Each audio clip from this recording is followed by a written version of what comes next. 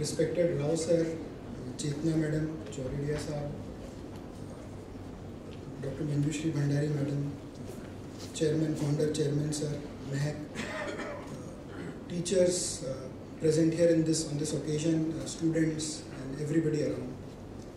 At the outset, I would like to thank the INGA Foundation to have found us suitable for this partnership which we are going to do with them today. Why I thank them and why I feel so privileged today speaking on this occasion is for a very special reason. Actually, I was reading about Dr. Rao and Dr. Chetna, and I was reading about their seminal work which they have done in this field.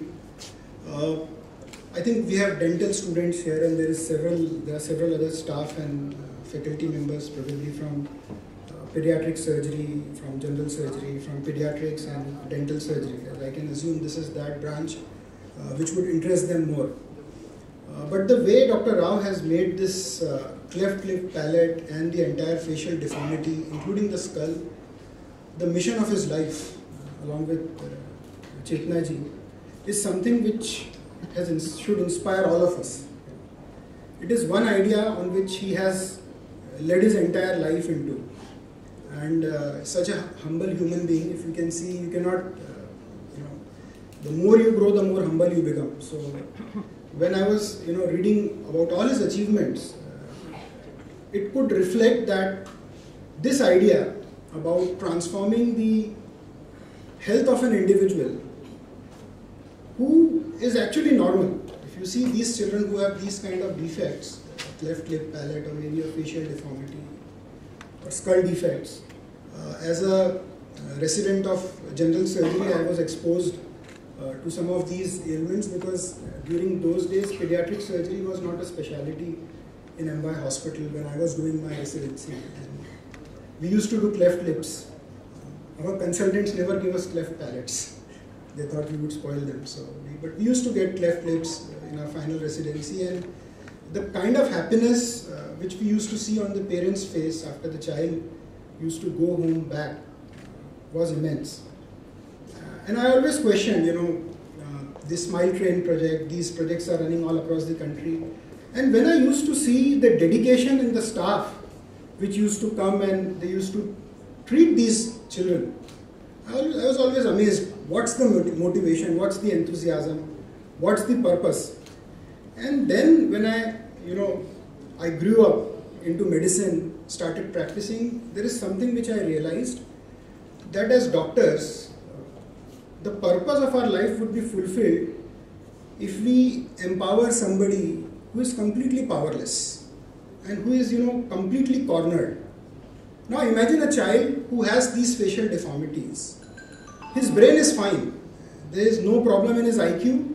There is no problem in his intelligence. There is no problem even in, different other body systems. He could have been just like one of us sitting here.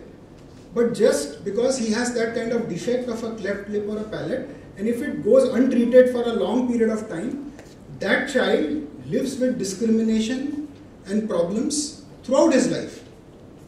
So what Dr. Rao Chetna ji is doing is running a mission to bring those kind of people who are actually normal into the mainstream. And I can actually imagine there would have been stories which probably they would tell that the children they operated way back in 1980s today must have become very successful individuals. And the amount of happiness they would get when they see these children who have grown into bigger successful individuals. Because I think everybody knows that if you leave them at that stage, do not operate upon them, and they grow up with these deformities, it is not only a morbidity in terms of health, but it is also a psychological morbidity which all of us do not understand. A person who is diseased with a cosmetic deformity not only suffers from problems related to respiration or heart, but also suffers from a very big psychological morbidity like depression and discrimination both. And as a bariatric weight loss surgeon, obesity surgeon, I see it day in and day out. So I understand this mission completely. The other thing is the philanthropy behind it, because most of us, we spend days in and day out in doing things which benefit us, but they are doing things And now Bhandari sir and madam have taken this project as their own in doing this with SAMES for everybody who deserves this in the society. So a very important message here with such respectful dignitaries is to get inspired that any disease can become the mission of your life. The only intention or the intent should be to treat the patient completely and to treat him so well that it changes his life forever. So that's the message.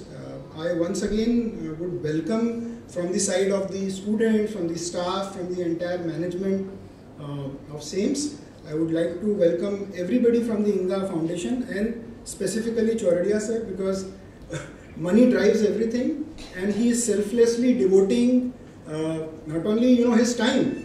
Sometimes time is more important than money, but his time, his passion to this particular project. Usually you should not thank your father and mother, but I want to thank Dr. Bhandari and Manju madam also, because it's very large-hearted of them to join in mission with Choradia Saab, Chetna madam and Rao sir, along with dentistry department and pediatric surgery department, like a mission. And nothing in this entire process is done with the intent of earning money, but the only intent here is to treat that disease so that these individuals who come to us with these deformities come to the mainstream. And that's the message for all of us. Let's try and do that. And thank you very much once again for taking our time.